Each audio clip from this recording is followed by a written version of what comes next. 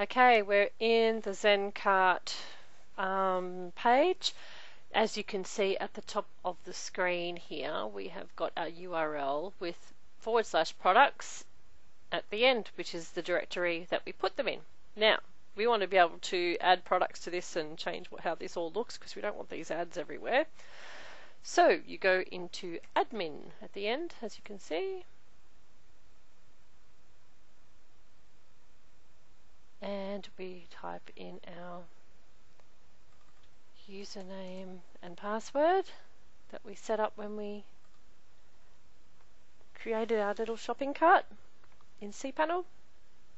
Okay, so this is the back end of your cart, and there are a lot of things in here. As you can see, there are just heaps. So what I'm going to do is break these videos down into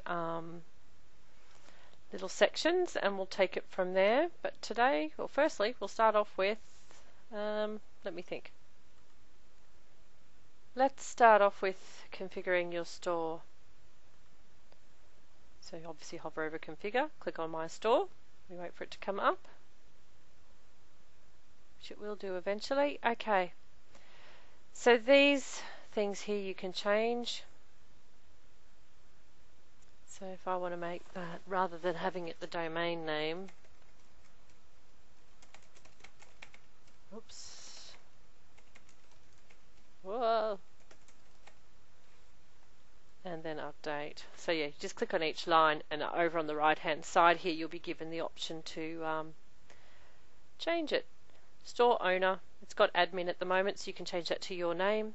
Now country, because I'm in Australia, obviously I want it to be Australia, so there we go, update. Now the zone is definitely not Alabama anymore, and this is just your state, so I'm in Queensland, so update that. Okay, you've got your sort order. Like a lot of this stuff you can leave until down the track, some of it you'll never need to change. Display cart after adding a product. Store address and phone number, that's obviously a good one. People want to know that they're buying from someone that they know is reasonably local, so you can put your details in there. Category counts, that would be how many items are in each category from your store. Again, these can be changed until for later. Tax decimal places, now tax value of this amount of decimal places. I've not used that one yet and I don't think I need to use it, but yeah, have a fiddle. Display prices with tax, no, you don't want to do that. Yeah, so just go through each item, change what you think is relevant to you and take it from there.